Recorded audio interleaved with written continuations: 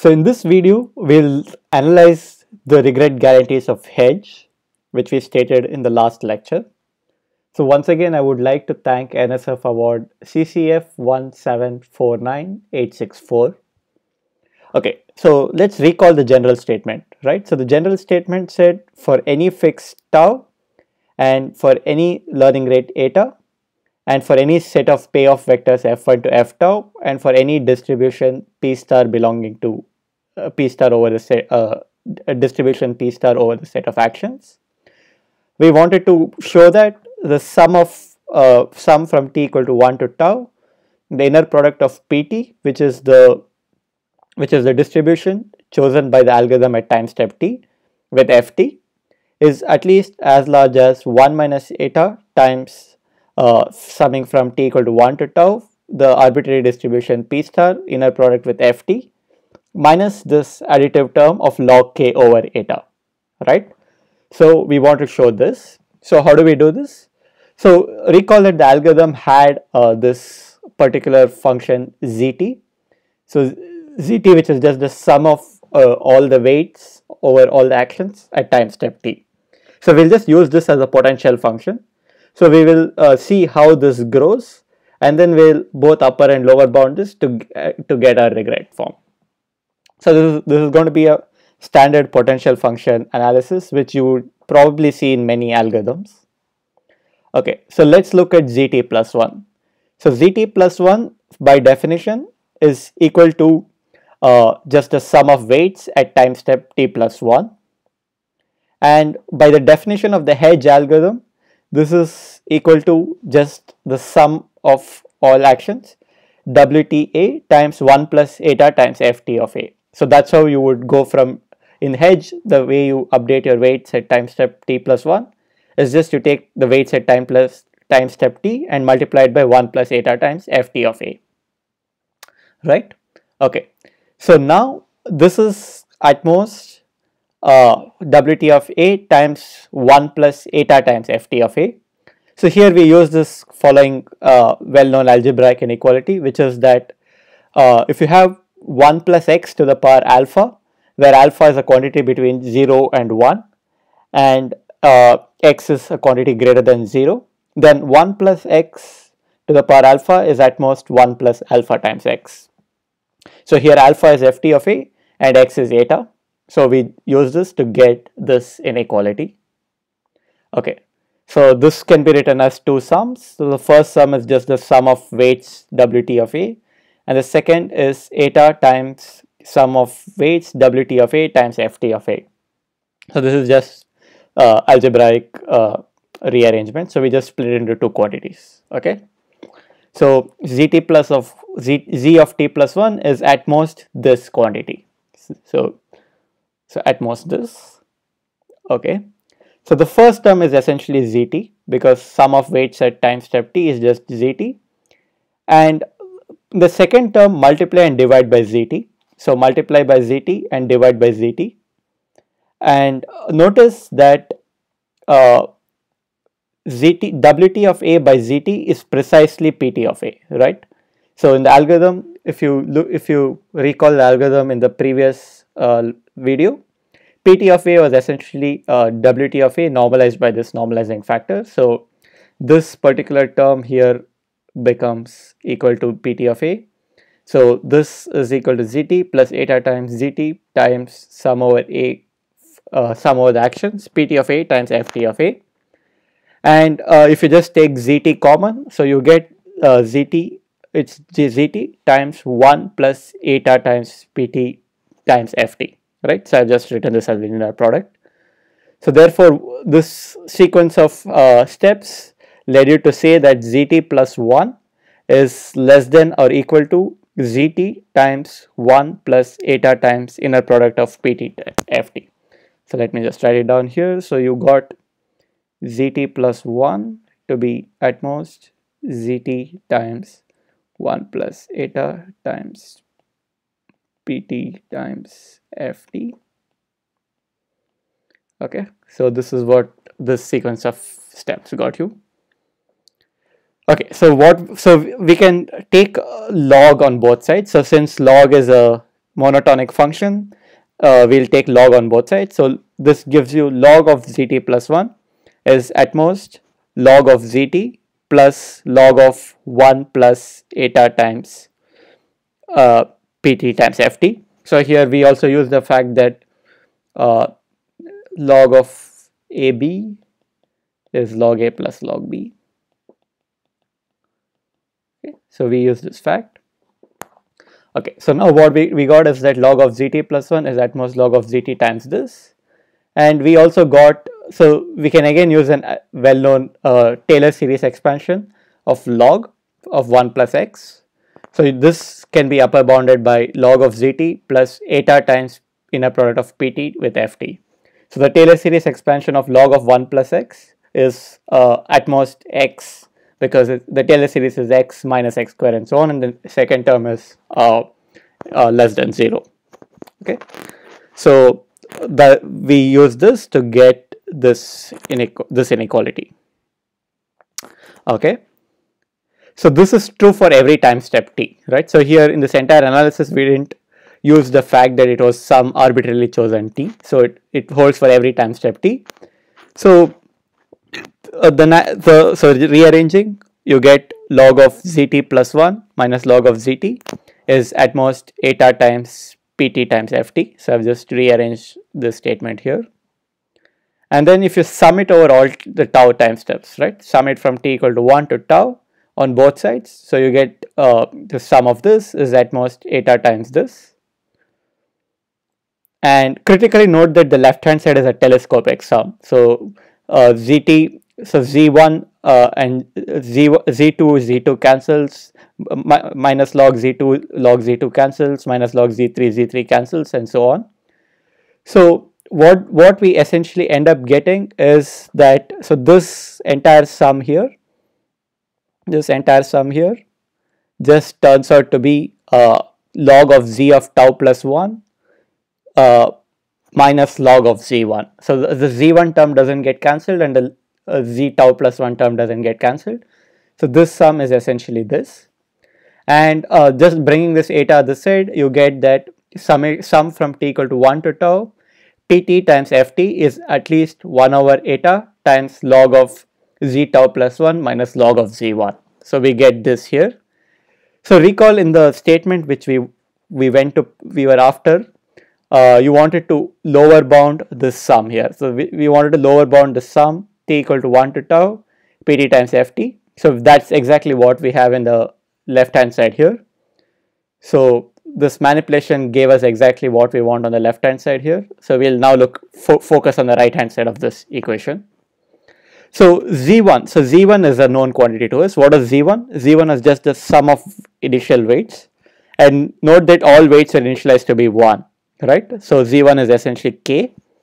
So what we end up getting is sum t equal to 1 to tau pt times ft inner product is at least log of zt plus 1 by eta, which is the first term in this equation here, first term here, and the second term log z1, which we said z1 is k, so this just turns out to be log k by eta, right? Okay, so let me call this equation 1. We'll come back to this equation. So now all that is left remaining for us to lower bound is to lower bound log of z tau plus 1. If we lower bound log of z tau plus 1, we have exactly what we want. So let's see how do we lower bound log z tau plus 1, right? So let me look at a star, define a star here to be the maximum over all distributions p, such that it's the cumulative inner product of p with ft, right? So this is, we'll look at this a star. So firstly, convince yourself that the maximum distribution corresponding to all set of distributions over action is going to be a point mass, right? Because it's just a linear function, and just by convexity the maximum is going to be just on a single arm. So this definition is mathematically valid. So let's define a star to be the arm where the maximum over all distributions maximizes.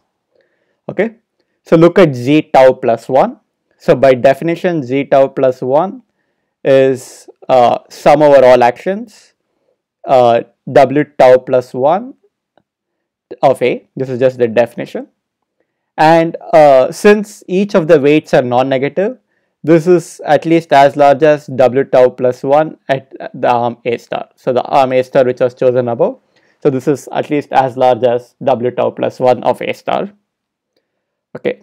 And what is W tau plus 1 of A star? So W tau plus 1 of A star, just by definition, is just 1 plus eta times the payoffs from time steps 1 to time step tau of A star, right? So it's F1 of A star plus F2 of A star, so on up till F tau of A star. So it was just the product of multiplying 1 plus eta to the power Ft of A star to the previous product at each time step. So W tau plus 1 of A star is essentially this by definition. So this implies that Z tau plus 1 is at least as large as this. Okay, so what does then log Z tau plus 1 give us? Taking log on both sides, so you will get log Z tau plus 1 is at least log of 1 plus eta. So you take log here times the sum of time steps from 1 to tau of F tau of A star, F t prime of A star. So it's just it's log of 1 plus eta multiplied by the cumulative payoff of A star, right? So look at A star. So what does A star give by definition? A star is the maximum over all possible distributions. So therefore, this sum here is definitely going to be larger than sum t prime from 1 to tau of any distribution P star which was chosen. So the inner product of P star times F t prime sum from t prime equal to 1 to tau is going to be smaller than F t prime of A, the corresponding sum for just the payoff of A star. So therefore you got log of Z tau plus 1 is larger than log of 1 plus eta times the sum. And going back to equation 1, so equation 1 needed a lower bound on log Z tau plus 1, and here we just showed that the required lower bound is this. So once you plug it back in, you get that sum t equal to 1 to tau of the inner product of pt times ft is larger than log of 1 plus eta by eta times the cumulative sum of the inner product of p star with ft minus log k over eta. Okay, so we almost got all the terms we want, except we want to simplify this log of 1 plus eta by eta, right? So let's see how to simplify that. So this we use a standard, once again we'll use the standard Taylor series of log of 1 plus eta. So log of 1 plus eta is at least eta minus eta square for all eta greater than or equal to 0, because the Taylor series of log of 1 plus eta is just eta minus eta square plus eta cube and so on, and the third term onwards is positive. So if you plug this back in, you get eta times 1 minus eta by eta, which simplifies to 1 minus eta. So you get sum t equal to 1 to tau pt times ft is at least 1 minus eta times the inner product of p star with ft, and the sum from t equal to 1 to tau minus log k over eta, which is exactly what we wanted. So this completes the proof. So the proof just proceeds by just looking at this function zt and seeing how it progresses over the course of the algorithm. So here the way the analysis is stated, it uses log of zt, but one could as well have replaced this 1 plus eta with e to the eta, and if you kind of notice the entire, if you run through the entire analysis again, once you take the log, you will kind of get the same thing, and you wouldn't have had to use the Taylor series of log of 1 plus eta. So that's something worth trying. So the proof is fairly simplified and straightforward, but it tells you something very powerful. So the theorem tells you that essentially tells you that Hedge pretty much does as good as any other distribution you could have hoped to have, and in particular it can be viewed as maintaining a distribution over a set of discrete actions.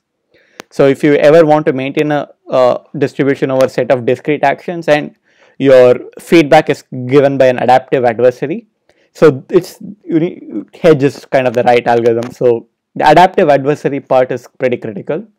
So okay, so this completes the proof of the general theorem. So now let's look at how to derive the corollary, right? So I said there's a corollary uh, which as an exercise you could try and see if you can derive the corollary by yourself with the hint I gave when I told the corollary. But let's look at it in a little more detailed manner. Okay. So let's first rearrange this final statement, right? So let's rearrange this equation 3. So the excuse me. So let's rearrange equation 3. So once we rearrange equation 3, what we get is that sum from t equal to 1 to tau p star times ft minus t equal to 1 to tau pt times ft is at most eta times the sum t equal to 1 to tau p star times ft plus log k over eta. So let me call this equation 4. Now let's plug in tau equal to t, and also note that the sum here, the sum here is upper bounded by capital T, because each of the inner product here is upper bounded by 1, right? So ft is a vector in 0 1 to the k, and you're just taking some convex combination, so that's going to be at most 1, and the sum is going to be at most t. So if you plug both of this back into 4, how does 4 look like? So 4 is just summation t equal to 1 to t p star times ft minus t equal to 1 to t pt times ft is at most eta times t plus log k over eta, right? So this is how it simplifies to. And notice that here p star was an arbitrarily chosen distribution over the set of actions. So in particular, this holds for any distribution p star over the set of actions. But the regret is compared against the best action in hindsight, so we would appropriately change it later. So the way we would do this, simplify this, is the fact that we want regret to be minimized. So in particular, we want this RHS to be minimized. You want to minimize this, and the variable minimize this quantity, and the variable here is eta. So let's use calculus and just differentiate it and set it to 0. So just differentiating this RHS with respect to eta, notice that you would get a t minus log k by eta square will be 0. So this implies that eta will be square root of log k by t. So the minimizer will occur. So this is a minimizer. So this is the minimizing eta.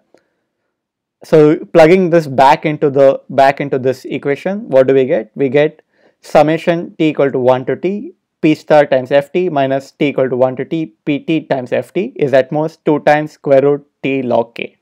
Okay, so the right hand side is now completely taken care of. Let's call this equation 5, right? So now we have to deal with the terms on the left hand side. Okay, so here's a fact you would want to notice. So if I tell you the distributions p1 p2 up till pt minus 1 chosen by the algorithm, and the payoff vectors f1 f2 up till ft minus 1 chosen by the adversary. So if I tell you all the distributions chosen by the algorithm up till this point and the payoff chosen by the adversary at this point, if I give you all this and take the and ask you in this conditional space what is the expected value of ft of at, then this is precisely equal to pt times ft, right? Because if I give you all these quantities, this distribution pt is deterministic, because it's just a function of f1 f2 up till ft minus 1. So pt is deterministic. Likewise, ft only depends on these quantities, right? The adversary, once the adversary is given all this, there's enough information to get ft.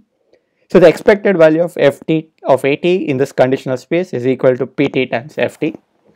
And this particular fact is going to be useful because we can use this well-known concentration inequality called the Azuma-Heffding inequality, which I'll describe. So the Azuma-Heffding inequality goes as follows. Let's say you have random variables x1, x2 up till xt. Each of them lie in 0, 1. So there are some arbitrary random variables which are in the interval 0, 1, and they need not be independent or identically distributed. But suppose we additionally have this fact that the expected value of xt given x1 to xt minus 1. So recall this particular expected value is itself a random variable, But if this random variable is equal to 0 uniformly, right? So if it's always equal to 0, then you have Chernoff like concentration, which says that the total sum of the sum t equal to 1 to t of xt is larger than square root 2t log 1 over delta with probability at most delta for some failure probability delta. Okay, so this is a significantly weaker form of the usual Chernoff-Efting bound, which applies to these random variables x1 to xt. And sometimes these random variables x1 to xt is also called the martingale difference sequence, since the expected value in this conditional space is equal to 0, and xt can be kind of treated as a difference between two martingales, or martingale and its expected value. Okay, so we'll use this Azuma-Heffding inequality for the proof. So the Azuma-Heffding inequality is going to show up again and again in all these lectures. So it's one concentration inequality that you might want to keep in mind. Okay, so let's see how do we use this. What is a random variable going to be? So define xt to be pt times ft minus ft of at, right? So Azuma-Heffding inequality needs these random variables. So define it to be xt times pt, or the inner product of pt times ft minus ft of at. Okay. So in fact, let me state a slightly different version of the Azuma-Heffding inequality. It's just going to increase some constant. So suppose these random variables are in the interval -1 to 1, right? So we don't need them to be between 0 and 1, but they're in the interval -1 to 1. Then the same thing holds true with a factor 2 here. Okay, so there's going to be a multiplicative factor of 2 in front. Okay, so other than some constants, not much changes. So let's define xt to be inner product of pt times ft minus ft of at. Okay, so from 6 we see that expected value of xt is equal to 0, right? If I give you all information from x1, x2 up till xt minus 1, then xt, the expected value of xt is 0. That's essentially what we showed here. And also note that xt is a random variable whose interval lies in -1 to 1. So this is at most 1, this is at most 1, and both of them are greater than or equal to 0. So it lies in the interval -1 to 1. So we can directly use Azuma-Heffding inequality. So what do we get? We get with probability at least 1 minus delta, summation t equal to 1 to t pt times ft minus summation t equal to 1 to t ft times ft of at, which is exactly what xt is at most, so since we had it multiplied by 2, so it's 2 times square root t log 1 over delta. So this is just plugging it into this equation here. So from Azuma-Heffding you get this, and recall that in 5, right, let me make it small just so that you can see it. So in 5 we proved that p star times ft minus t equal to 1 to t pt times ft is at most 2 square root t log k. So add 5 with the equation here, which is 7. So adding 5 with 7, what do we get? So we get t equal to 1 to t p star times ft minus t equal to 1 to t ft of at. Essentially this pt times ft cancels out, and you get 2 times square root t log k plus, we added a 2 here, so we get plus 2 times square root t 2t log 1 over delta, which can be at most, okay, so some constants have to be changed. Let's call it 8 here, which you can upper bound by this, right? Since delta is less than or equal to 1, this holds true, and so this entire inequality holds with probability 1 minus delta.